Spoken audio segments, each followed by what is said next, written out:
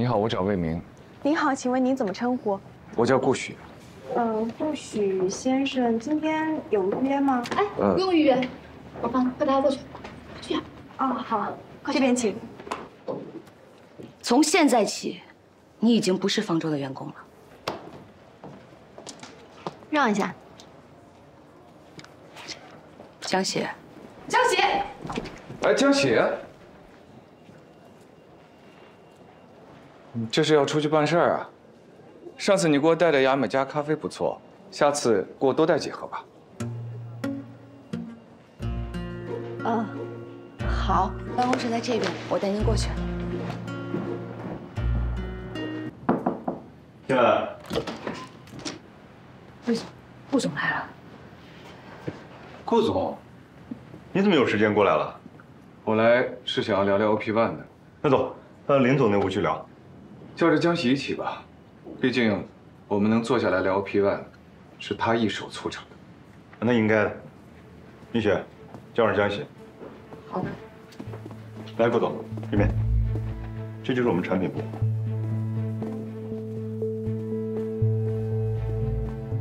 江喜，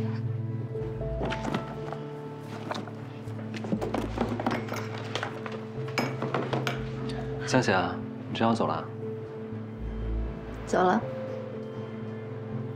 后会有期啊！好客气，好好干。走了，江喜姐，再见。江喜，魏总找你。江喜，干什么？魏总让你过去一趟。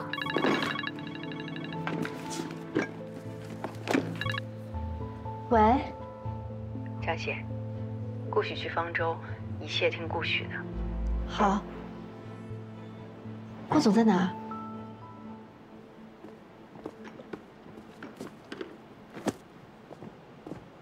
你去年在国外把普柳科技卖掉，我就想啊，你肯定是要回国大展拳脚。果不其然，被我猜中了。顾总，你应该是磐石最年轻的合伙人吧？顾总在我们学校就已经很优秀了。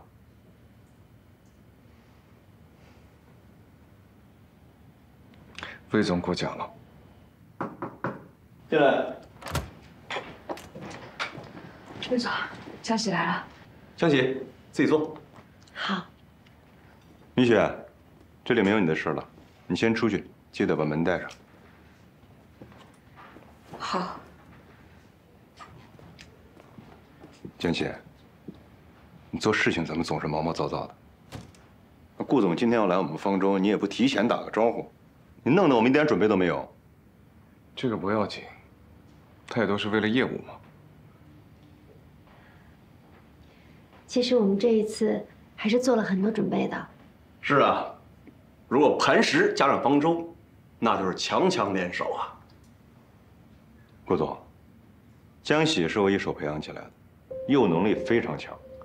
我们产品部别的优点不敢比，论实干，我们肯定是当仁不让的。我们的技术部和你们已经对了很多次了，但是对项目的推进一点作用都没有。我们产品部一出手，立马就把你请到我们这儿来了。林总，客套寒暄的事情我真不擅长。这样，我这次过来呢，就是想要促成合作的。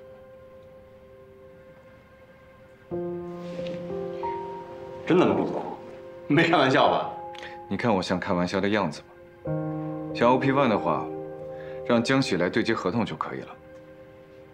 那太好了，我上报董事会走个流程，咱们就可以过合同了。没问题。顾总，合作愉快。合作愉快。你部门这江喜到底什么来头？居然能搬动磐石的顾许亲自上公司谈合作，这一下把总价砍下来这么多。林总，你还不知道吧？就这样的业务骨干，差一点离开我们方舟。为什么？之前爆料冯凯的事儿，你还记得吧？啊，他干的。冯凯性骚扰他在先，他呢就是一时冲动，本来 HR 那边是坚决要让他离职的，我觉得江喜这样的员工有能力得留下来，我顶了很大的压力，不然就没有和磐石的合作。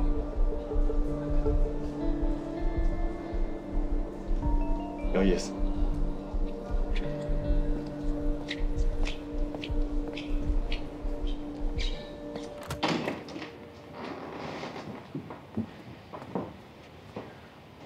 坐吧。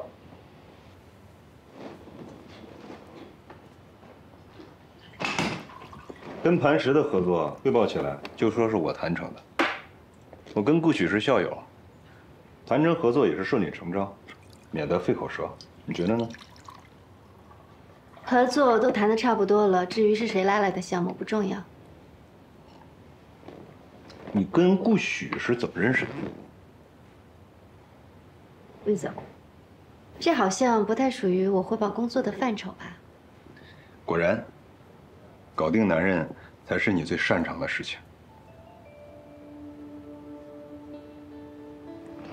我擅长的事情还有很多，魏总可以慢慢体会一下。你总归在我手底下做事儿，我们见面的机会还很多。好好干，等我升了 VP， 少不了你的好处。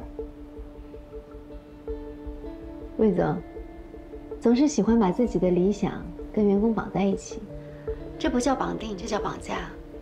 另外 ，VP 的任命还没有尘埃落定。虽然你有磐石这张牌，但是我才是打牌的人。至于这个牌能不能打出去，打出去之后会有什么样的效果，都还是未知。您说对吧？嗯，你说的对。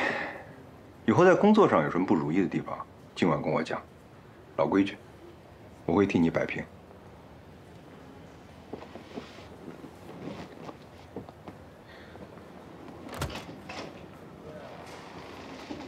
魏总，您还是自己多加小心的好。我的事，不用你担心。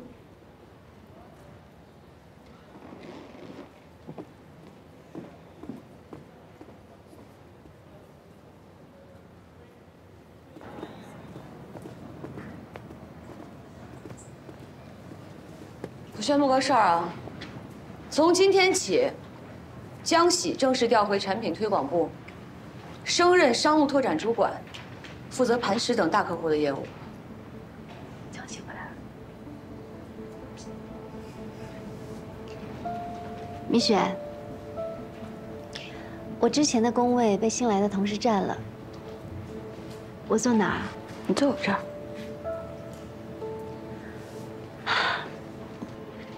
那请你赶快收拾一下，我马上要赶着给磐石出合同。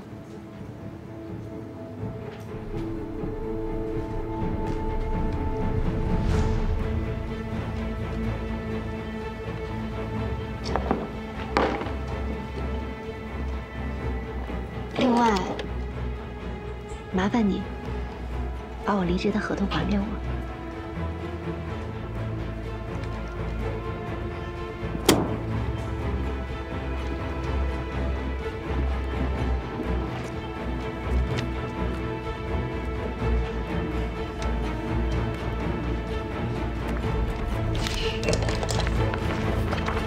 谢谢。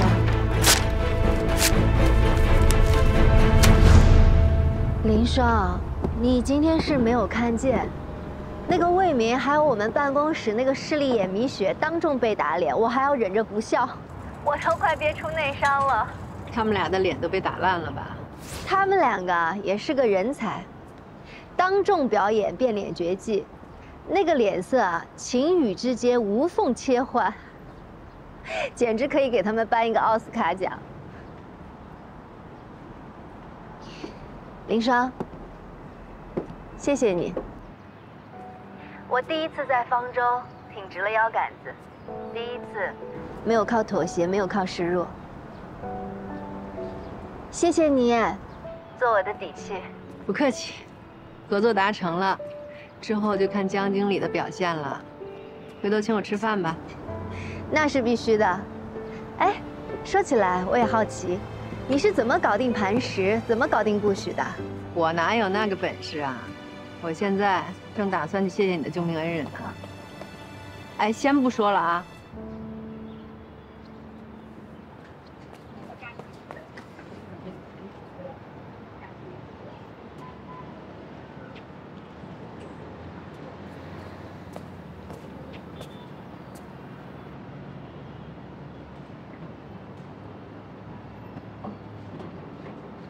你在这干什么？好巧，顾旭。你来看我爸。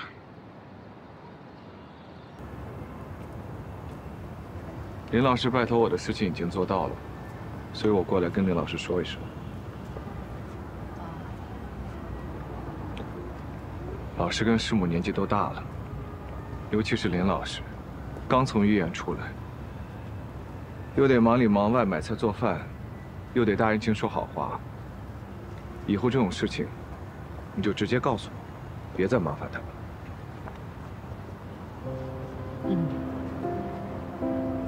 磐石跟方舟的合作，你怎么能想到拉林老师出来说情？真亏你想得出来。磐石和方舟，那是国内首屈一指的2大互联网巨头，他们的合作，怎么可能是我爸一个退休教师促成的？我虽然当了几年的家庭主妇，疏于业务，但是这点常识还是有的。这2家本来就是要合作，就算我爸不出面，合作也是早晚的事。你怎么就能笃定磐石一定会跟方舟合作呢？我大概研究了一下磐石刚推出的 OP1，它目前是亚太本土最好的技术软件，针对的是头部的 B 端企业。那除了方舟，还有出价能力的静瑞，他们刚刚花了大价钱从硅谷请来了算法专家，所以短期内他们不会成为磐石的客户。那 OP1 唯一的买家就只剩下方舟了。之所以还没有谈成合作，无非就是待价而沽这一个理由吧。判断基本正确，看来你的逻辑能力还在。不过啊，要是没有你出面，那江喜的工作肯定是保不住了。你跟这江喜到底是什么关系？朋友。你这朋友好大的面子。我替他谢谢你。要谢就谢林老师，我是帮他，不是帮你。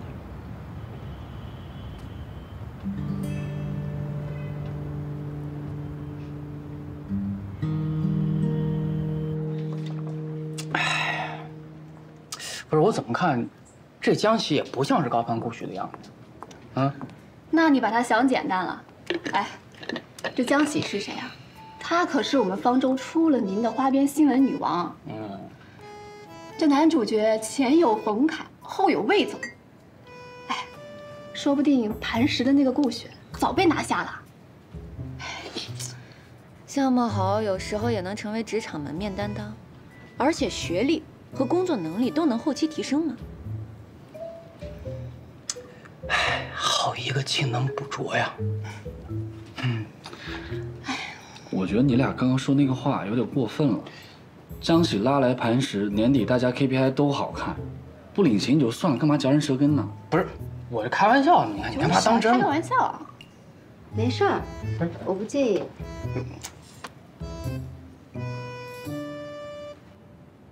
他们刚刚说的那些都是胡说八道，你千万别往心里去啊！这越是没有本事的人，越是吃不到葡萄说葡萄酸。我才不介意呢！我要是介意那些，我早就被气死了。哎，说实话，我是真没想到你业务能力那么强。上次帮你找工作的事儿，是我唐突了，我给你道歉，对不起。不过你上次对我也确实有些误解，我是喜欢你，但完全没有想占你便宜的意思。我是说，我目前单身，喜欢你是想对你负责。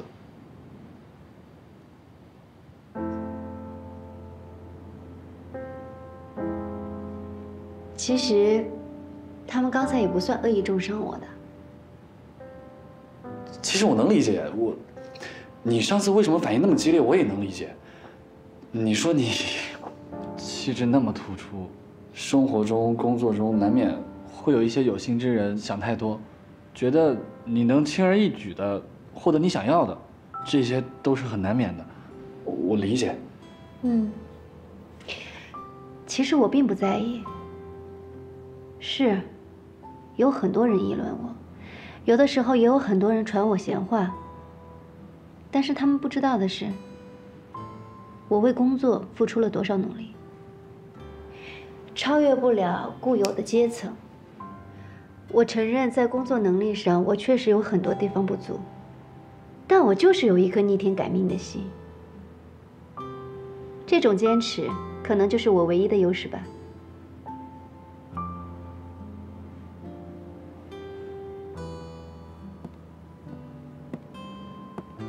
我呢，是想找一个依靠，在这个冰冷的大城市里面，找一个可以给我温暖、替我挡风遮雨的人。你要是有这个资源，我也很愿意走你这条捷径。可惜，你不是。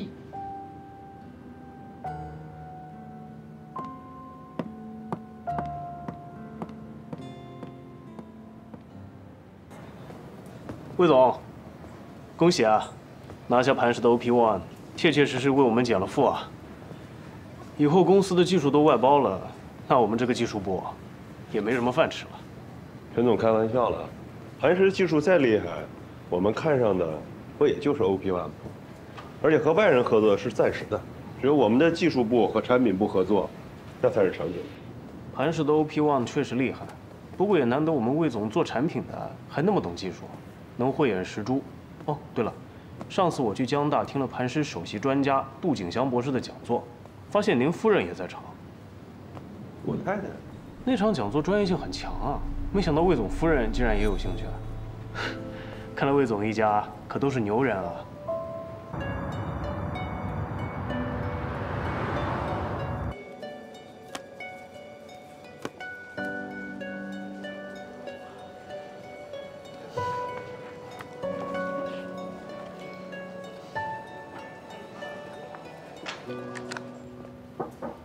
进来。魏总，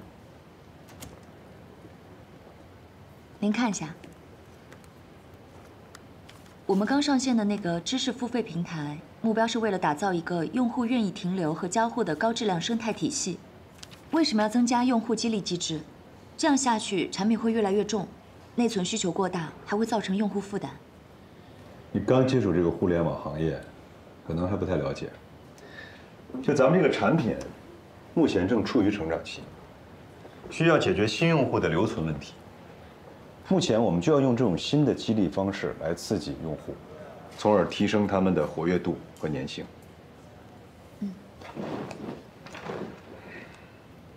那激励机制有不同类别，我们如何判断应该选择哪种？这个事情啊，你就想，请进。魏总。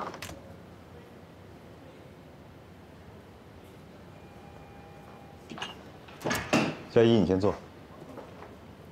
什么事儿？磐石的合同我拟好了，需要您过目一下。啊，你放那儿吧。正好，江喜是我们产品部的老前辈了，业务相当熟练。你有什么不懂的问题，可以直接问他。麻烦了啊。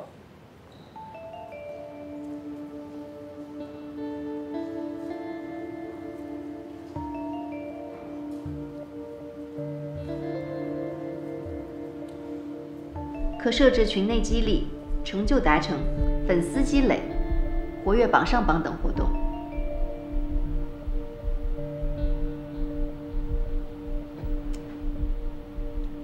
你说说，对于奖励机制，你觉得是2选1，还是组合设置？既然没心思专心听讲，就别装着勤学好问了。我也没有这个功夫跟你在这白费口舌。我知道你们都不喜欢我，所以呢？为什么？这还用问吗？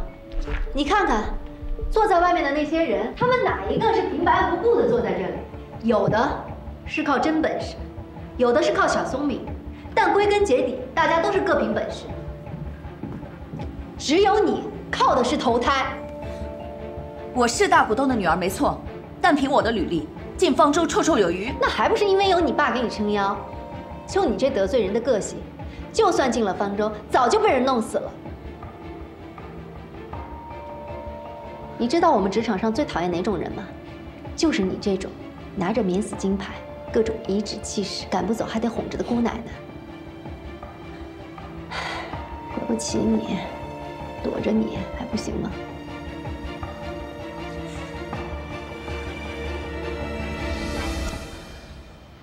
当然了，你已经比我们好太多了。你跟我们比，已经赢在了起跑线上。但是看人嘛，这是一门技术活。要是一不小心看走眼了，你父母给你的那点红利，还得倒贴进去，那可就亏大了。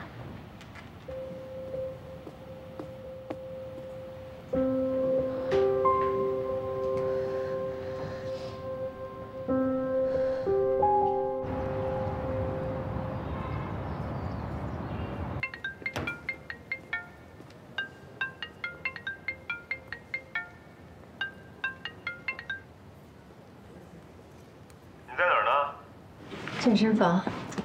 健身好，保持身材，比你听那些互联网讲座有意义多了。有什么事儿吗？周末你把果果送到外婆家吧，我们公司 CFO 薇姐的生日，我出差在外地回不去，你替我参加一下。生日会，我不想去。一群人吃吃喝喝的，主要是大家拉近一些情感，你就当公司团建了。那我就更不感兴趣了。感不感兴趣的问题。薇姐的生日向来都是公司高层带着家属去的，有多少人挤破脑袋都进不去。你要不去，就是我不给人家面子。说来说去，我就是你的面子人。这也不是面子的问题，主要是有一些消息都是从这些私人聚会上透露出来的。薇姐的生日会，那就是我们方舟的核心圈层，我们快升职了嘛，所以人家才邀请的。辛苦你了。你好好表现，别给我丢人。恭喜啊！薇姐的生日会可不是随随便便就能去的。看来这次磐石的合作真的让魏明在方舟的人脉提升了不少。知道你不情愿，但现在不是关键的时刻吗？你总不能现在就跟魏明撕破脸吧？你刚才也说了，薇姐的生日会，方舟的高层圈子不是谁都能挤得进去的。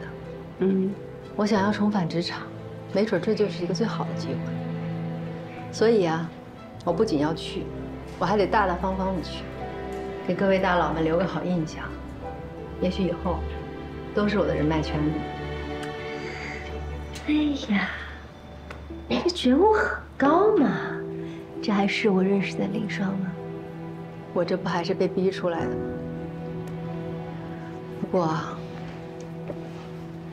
这种场合我第一次参加，人生地不熟的，估计踩雷掉坑应该是避免不了了。其实，你也不用太紧张的。这些大佬说是参加聚会，其实就是人情，图个热闹。你看见他们，跟他们打个招呼，他们是不会为难你的。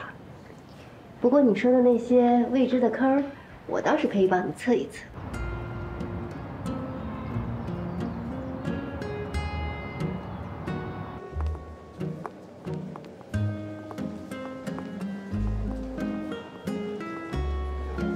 在方舟，大大小小的总裁、副总裁、高管，加起来怎么也有30-40号人。你别想着一次性的就把他们认全，不过关键的几个，你还是要知道一下的。李月，方舟移动互联网事业群总裁，是个关系活跃分子，在公司地位不一般。这是陈志和他老婆。陈志是方舟技术总监，技术部和产品部向来是死对头。薇姐是方舟的 CFO， 属于方舟的元老级人物，在座的大部分人都要看她的脸色。哎，你看看，去年拍卖会我遇到过一幅，可惜当时没能拿下。听说他常常对别人的作品进行再创作，然后署上自己的名字。就这么个有争议的艺术家，追捧他的藏家大把大把的。你看这幅，前泽有作05年收藏的，我记得当时拍卖价就要480万美元了吧？咱们薇姐呀，真是有实力，有眼光。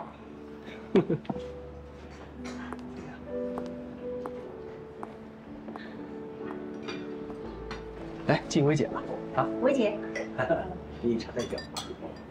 今天进行。魏明太太吧，这魏总没告诉你时间吗？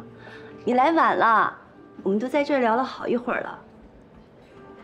不好意思啊，地方不熟，多绕了几圈，确实是来晚了。大家都到齐了吗？今天的计划呢是晚饭之前运动运动，不过不勉强大家，我自己先去换件衣服啊。走吧。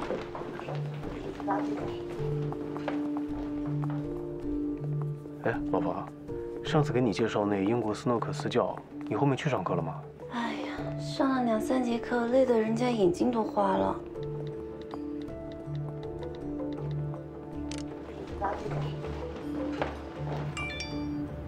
什么情况？不就是吃饭吗？哪来的活动环节啊？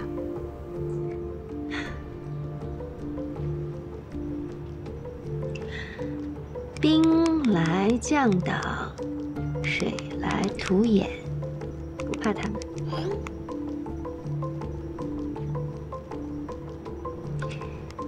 半个小时后到。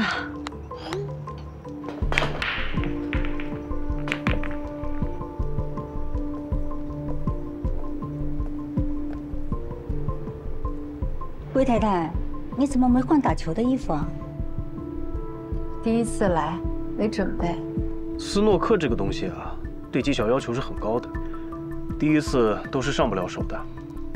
是的呀，我们也是跟着薇姐练了好久的。魏太，你准备不准备都是一样的，你呢就站在旁边看看就好了。规则很复杂的，你一时半会儿也弄不清楚。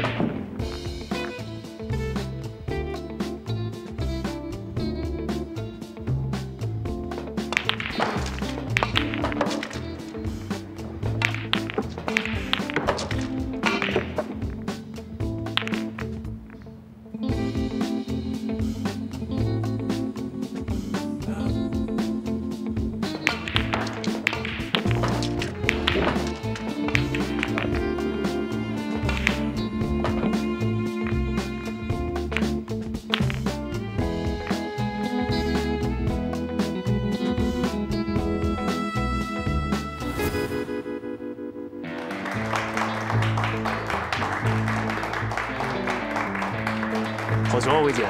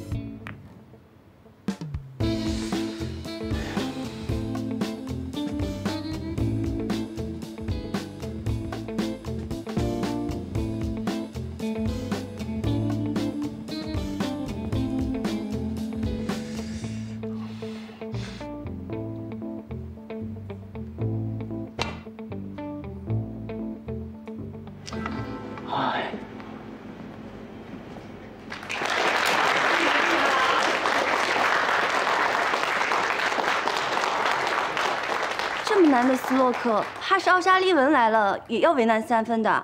老公，输给薇姐，咱不丢人啊！下一个谁来？魏太太，要不然试一下？魏太这身衣服怕是不合适吧？要不然就算了吧。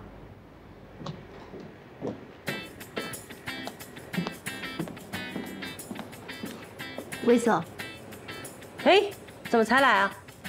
我来给魏总太太送衣服的。哦，魏太太，魏总让我提醒你，出门别那么粗心，少带一件衣服都不知道。给。啊，知道了，谢谢啊。魏太，现在有衣服了，要不要跟魏姐打一局啊？好啊。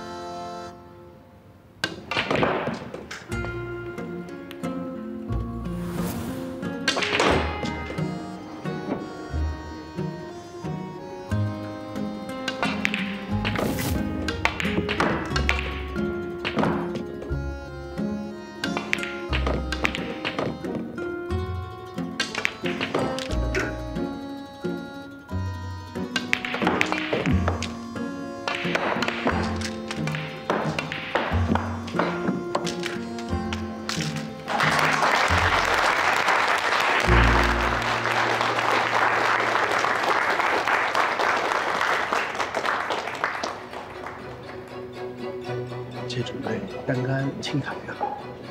长台进攻哪有这么容易啊？准确率多低啊！是我的话呀，肯定搏一搏。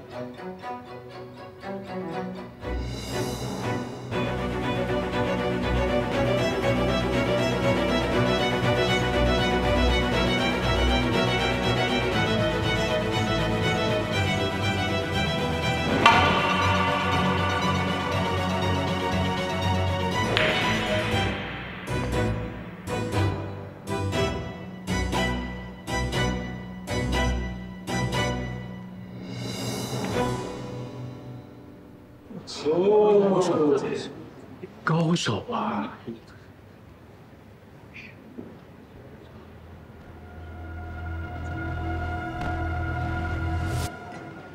给我一杯水，谢谢。哎，好的。魏太太，菲姐，给你。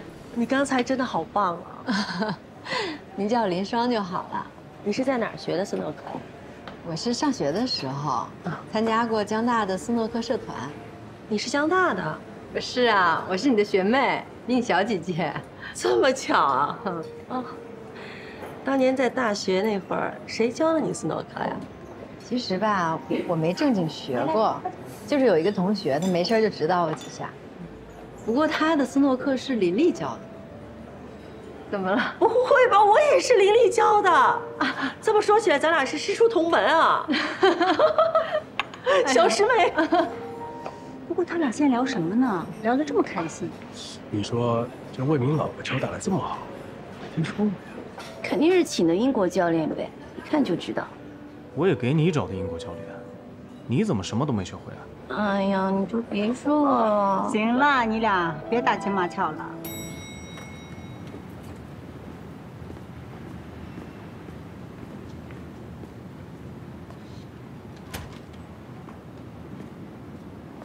回来了，今天怎么样？你简直给我挖了个大坑。不至于吧？不就是一起吃个饭吗？至于你自己怎么去？我不有重要客户呢吗？这身衣服没见你穿过呀，什么时候买的？哦，好久没穿了，去年买的。口红挺好看的。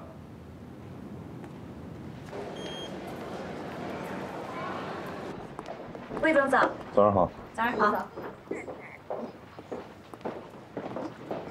妹妹，魏总玩的还开心吗？昨天？哦，昨天太棒了，没想到你有一个宝藏太太。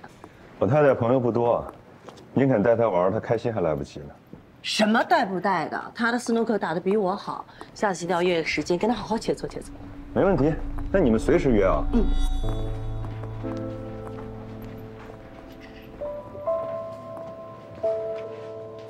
要不是啊，你提前帮我排雷，还临时赶来救场，我现在应该已经社死了。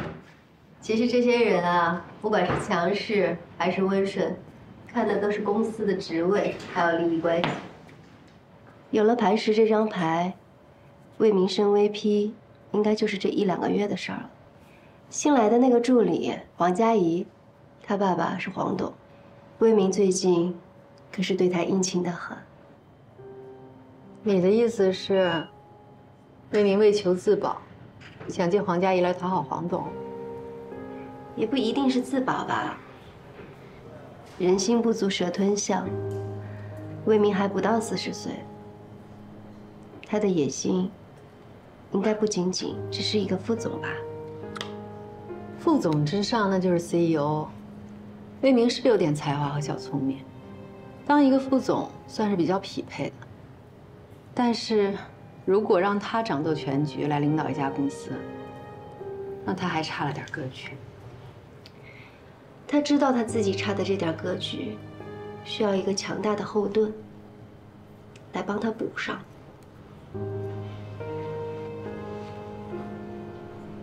他想让黄董来当这个后盾。魏明的能力嘛，是有一些小天赋。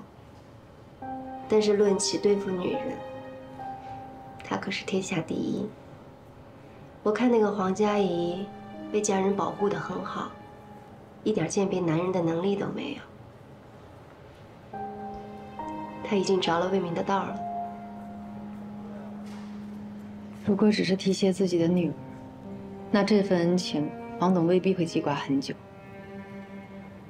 但如果成为黄董的家人，那就不一样了。你说魏明要娶黄佳怡？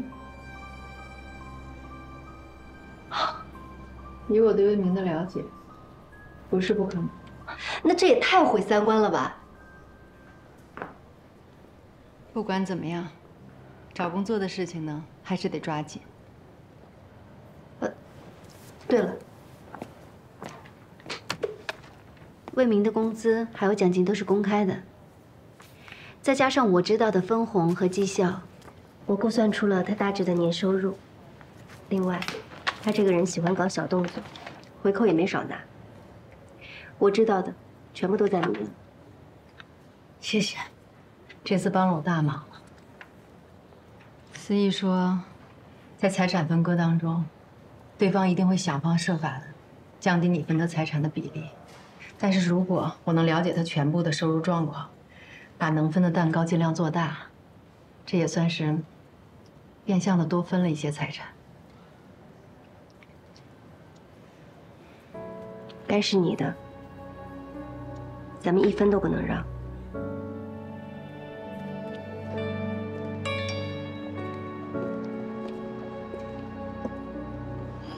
林双，磐石研究室又开始招聘了，你报名吗？当然。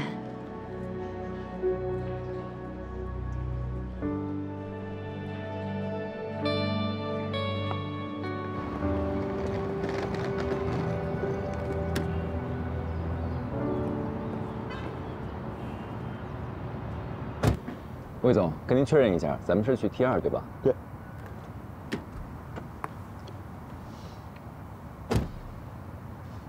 魏总好。明博呢？公司不是派他跟我一起出差吗？明博突然有点急事，脱不开身，所以公司就派我去了。师傅，出发。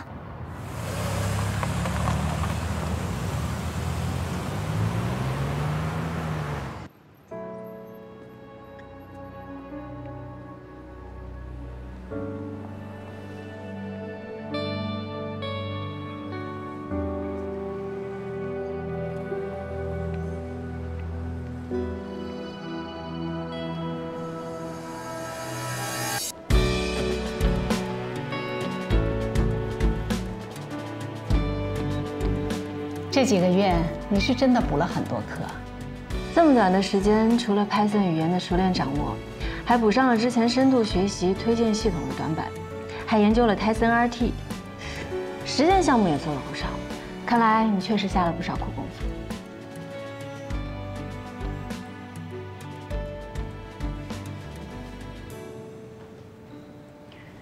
能够进入磐石研究室，对我来说非常重要。希望各位能再给我一次机会。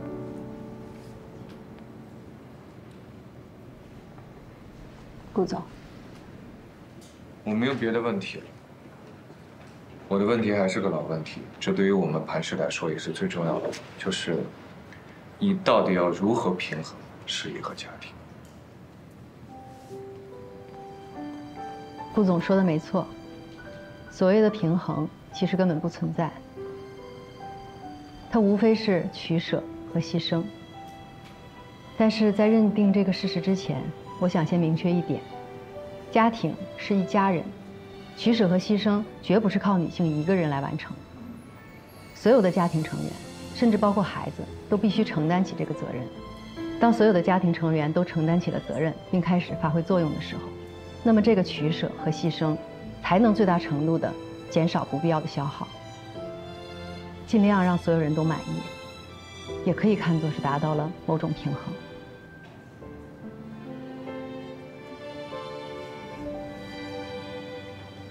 你刚刚这番话呢，说的很有道理，但是你表达的只是一种理想化的状态，恐怕执行起来是非常难的。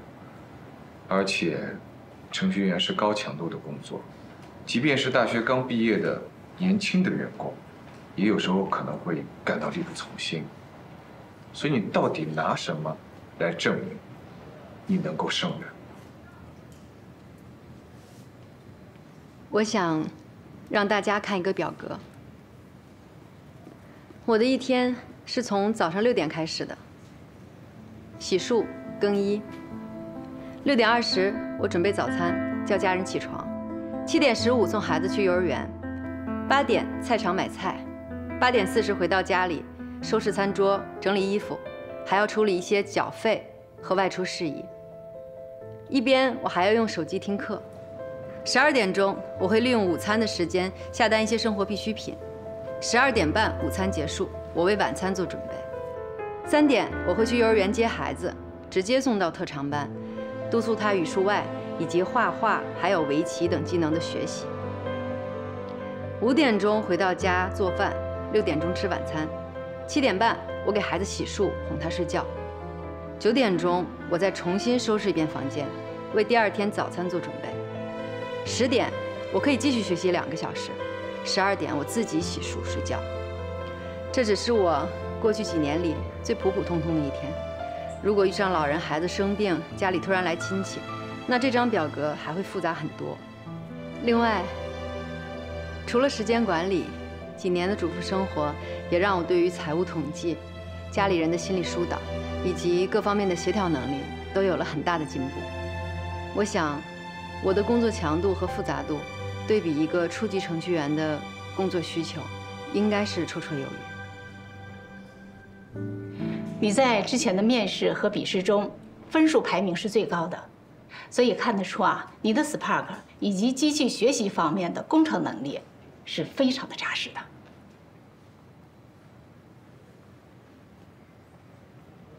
顾总，您还有问题吗？如果这次的面试你还是没有通过呢？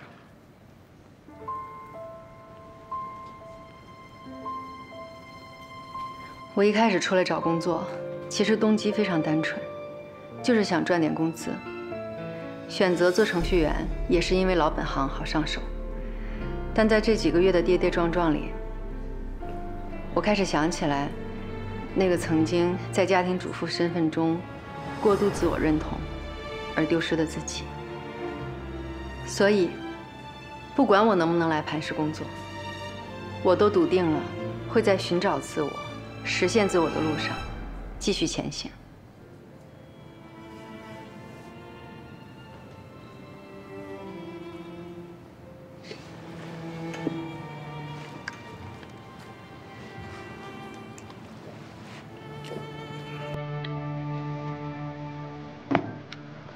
恭喜你加入磐石研究室。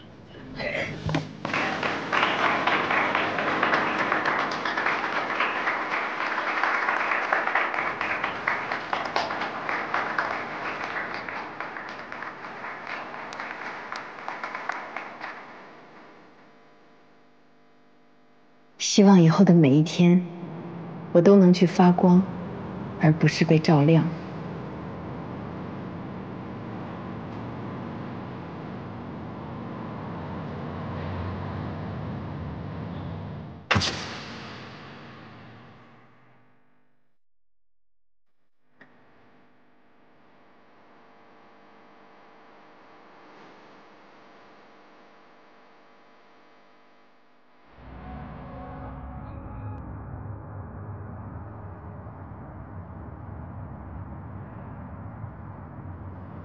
江海，明天我就要去磐石上班了。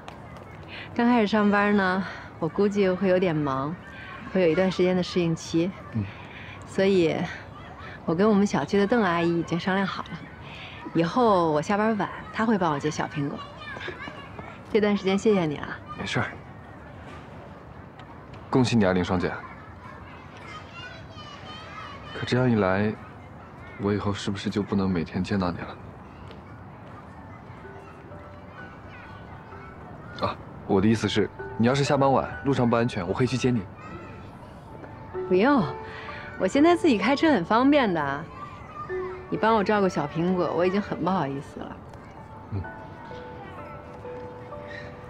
其实我吧，有的时候就是想每天能听一听你说话的声音，见你一面吧，就哪怕隔得远远的看着也好。我没有别的意思了，我也不是想去骚扰你。江海，我真的只拿你当普通朋友，也希望你可以尊重我们作为普通朋友的界限。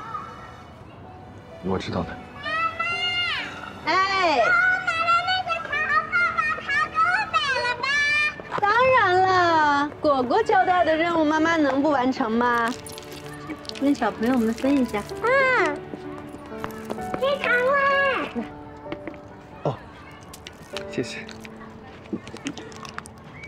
林双姐，还是拿我当小孩子呢。那你就拿出点大人的样子来嘛。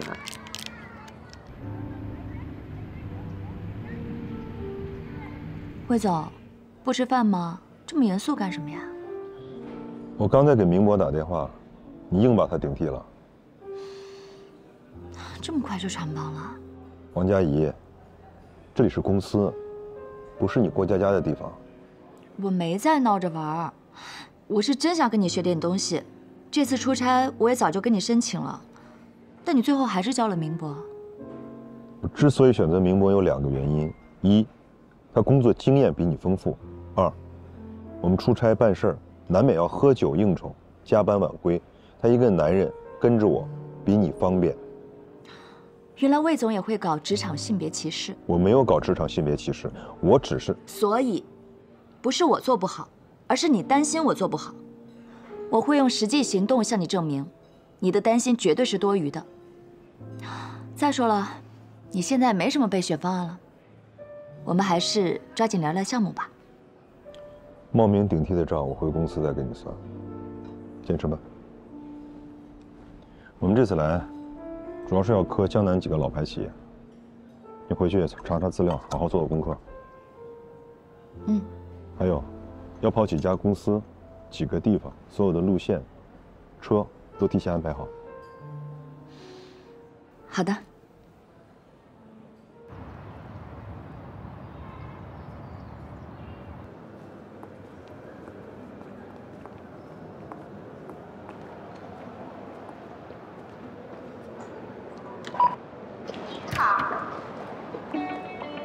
林双，欢迎你在磐石正式开启你的程序员生涯。谢谢，我带你过去。咱们磐石科技成立于2015年，目前呢是国内首屈一指的企业软件公司，主要提供数据库、工具和应用软件等相关的咨询支持服务。你这次入职的小组呢是隶属于开发中心，也就是我们研发中心。像我们研发中心现在目前有180多名开发人员。你也知道，咱们公司可是向来是以技术为核心的，所以啊，这研发中心都是 CEO 的直属。这边就是工作区域了，你看一下。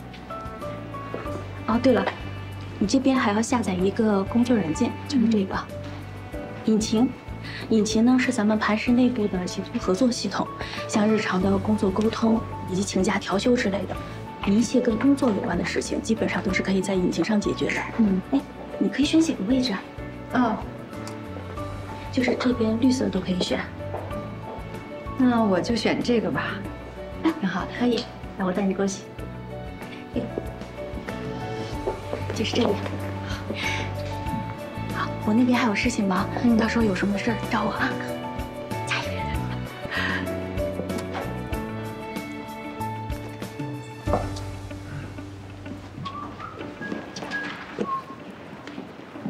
雨珊，啊，喂，林双，你好。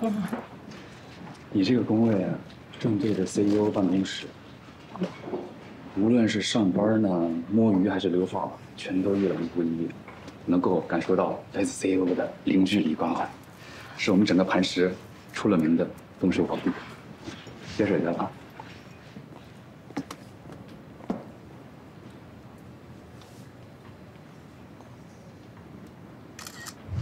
下周的产品需求会，所有的流程已经同步到你们电脑上了，自己看一看啊，完全根据这个规章制度走。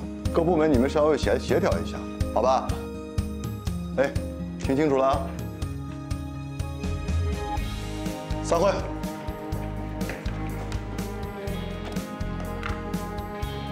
林双，产品的需求会。啊。哦。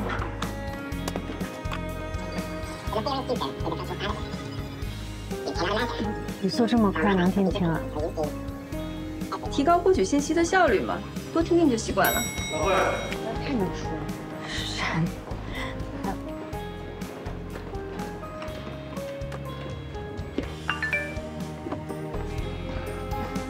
宵夜加按摩，公司加班福利。可惜啊，就是没什么时间享受罢了。哎。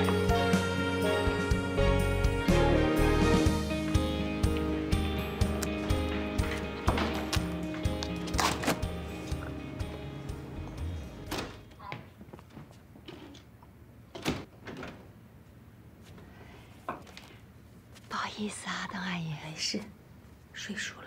啊，我去了啊，我送你。好，那你注意安全，谢谢啊。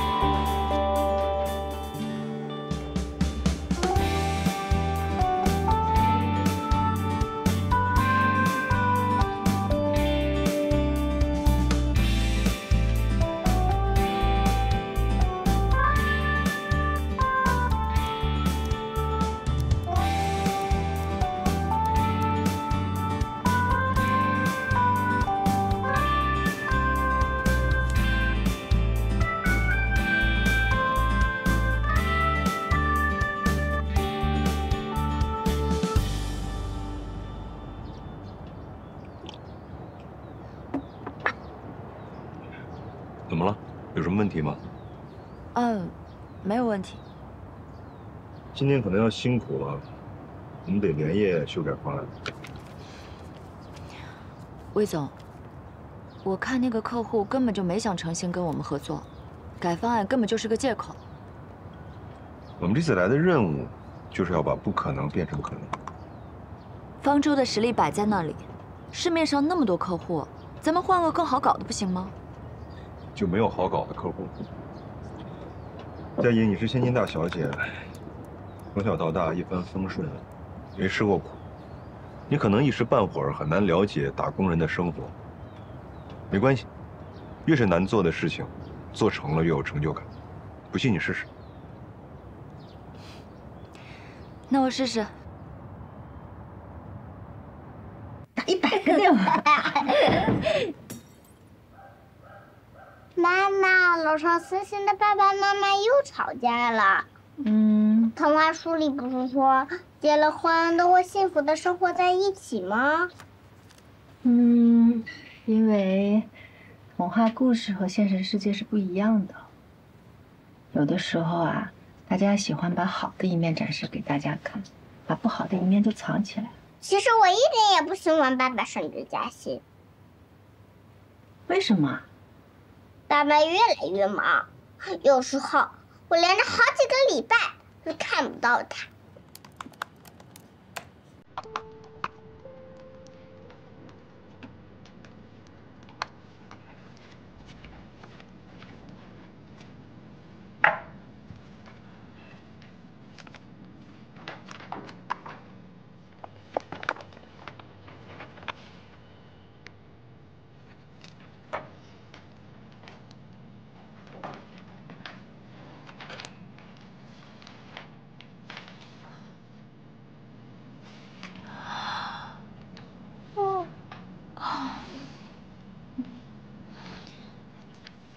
佳怡，你把新会的资料让我看一下。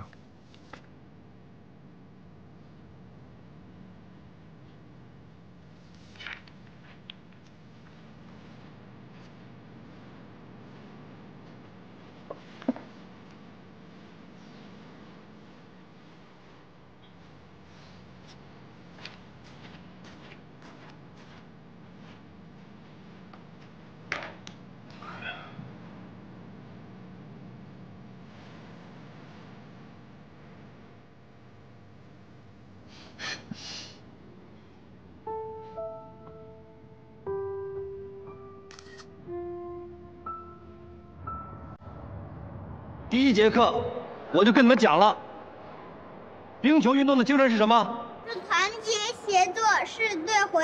我以为你都忘了呢。刚才为什么不把球传给小苹果？都不把小苹果当成自己队友，还谈什么队魂？教练，不是我们不想把小苹果当成队友，我也想传球给他呀，可他跑得太慢了，我力气大，怕把他撞飞了。过一会儿他该哭鼻子说我欺负他了。教练，你也说了，比赛嘛，总是要赢呀，总不能因为小苹果是女孩子，我们就故意哄她开心，让着她吧。我不想跟小苹果练球了。我也不想跟小苹果练球了。我也不想，我也不想，我也不想。那行了，你们少说2句。你们8字练习24去。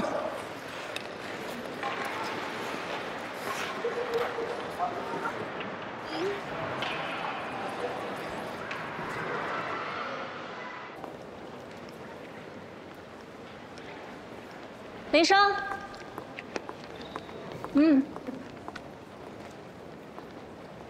都还适应吗？正在努力适应中。跟你想象的不大一样吧？大厂需要用速度对抗周期性，职场环境也会相对复杂，所以短期内你估计会很辛苦。没事，我挺开心的，不怕辛苦。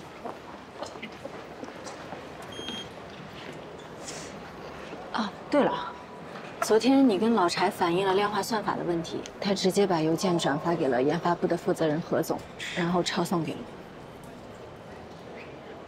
可是，我不知道他。你不用和我解释，今天何总正好在北京出差，明天等他回来，你好好想想该怎么跟他解释。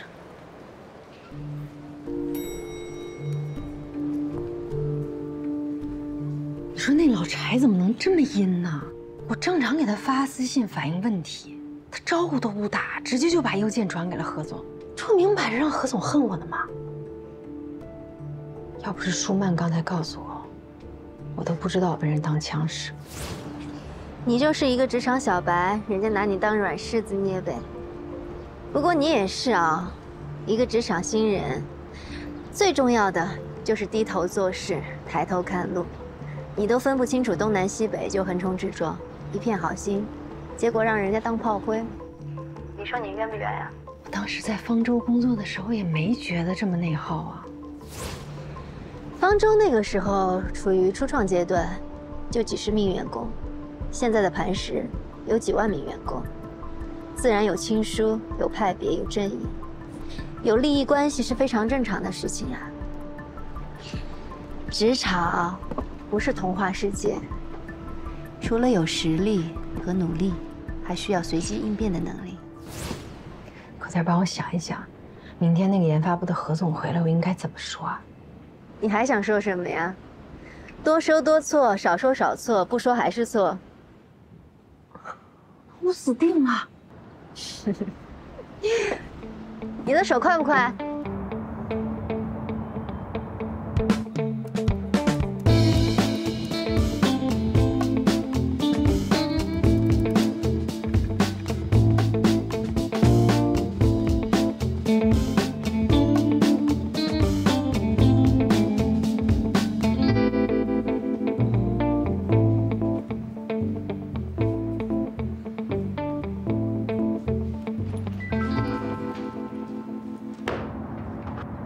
基于我这次去北京项目洽谈，进一步了解了客户的需求。稍后呢，负责这个项目的同事啊，跟我走，咱们单独开个会聊一聊。好。哦，有同事给我发邮件，反映开源的量化算法性能不佳，所以刚刚会前我特地找了 KV 跑了一下算法，测了一下性能效果，结果发现根本不存在邮件里反映的问题。这到底是怎么回事啊？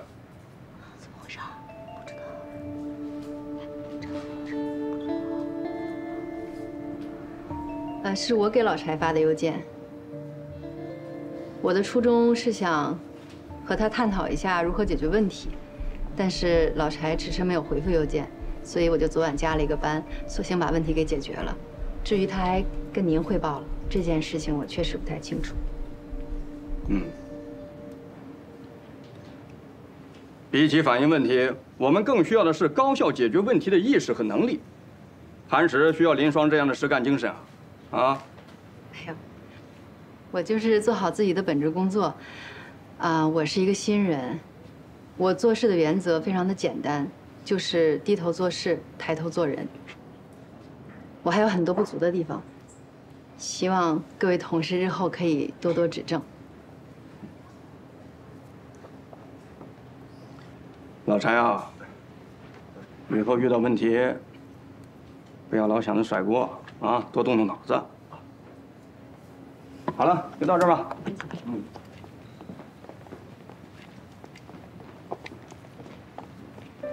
来，叮叮叮叮叮，为你开心，谢谢你。恭喜你啊，一战成名。以后谁想要在磐石欺负你，估计有点困难了。说真的，还得多亏了你。以前吧，我觉得你行走江湖全靠啊，但是没想到你对付职场潜规则也有一套啊。我希望在职场上，你永远也不要知道这些潜规则。对付职场这种小垃圾，我可是有100种办法。以后看他们谁还敢欺负你。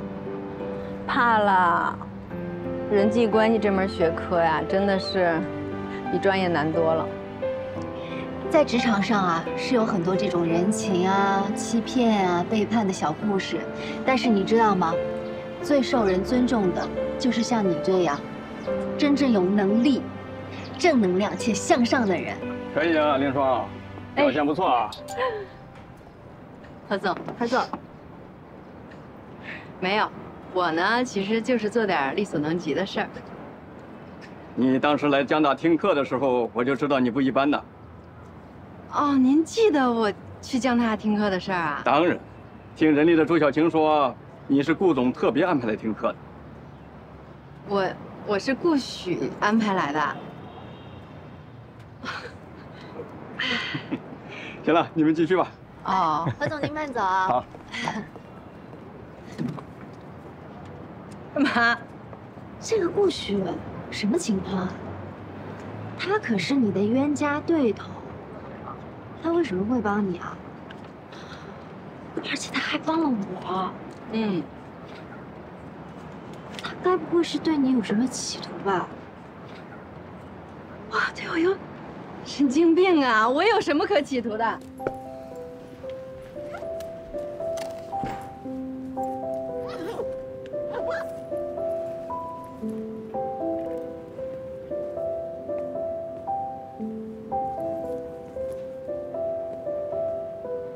你赶紧回去休息吧。好的，顾总。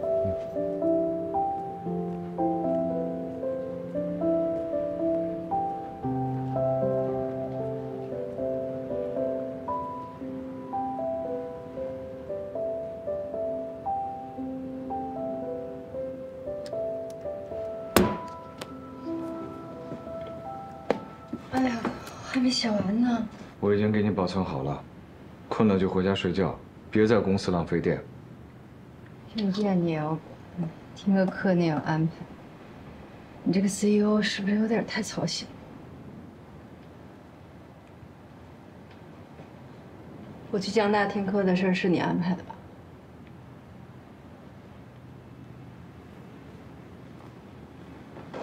你不是最看不上我吗？干嘛要帮我？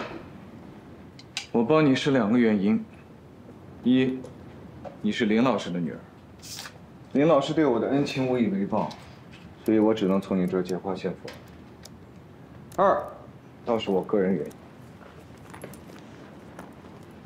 其实我之所以成为今天的顾许，在某种程度上，是得益于你。因为我。你是我在大学生涯里一直想要超越，却偏偏怎么也超不过的那个对手。整整7年，我都活在你的阴影里边。你知道吗？我为了超越你，到美国留学，每天都泡在图书馆和实验室里。创业之后，更是把办公室当成了家。我用了2年的时间，就把创业公司做成了业内独角兽。就连我接受磐石的 offer 回到国内，有一大半的原因，是想要重新跟你一较高下。现在你呢？我设想过无数种我们重逢的可能性，唯独没有想到过眼前这种。武侠小说你看过吧？什么意思？我拼尽了全力练成盖世武功，就是想要和你重新一较高下。现在孤独求败的心情，我倒是体会到了。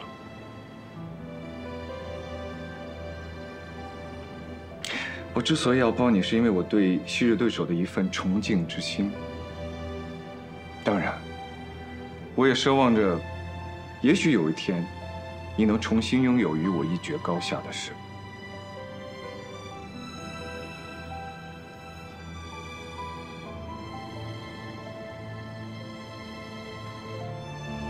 谢谢。不过我连进入磐石都是勉勉强强，距离成为你的对手还差10万8千里呢。我估计你这个愿望应该是很难实现。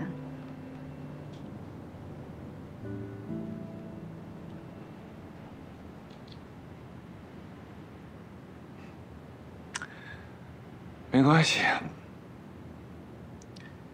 有得必有失嘛，也好。看着昔日的劲敌，现在兢兢业业的每天为我搬砖打工，也是一种特别的享受。可惜这种感觉，这辈子你是体会不到。撑不住了就赶紧回去休息。但是绩效完不成，工资还是要照扣的。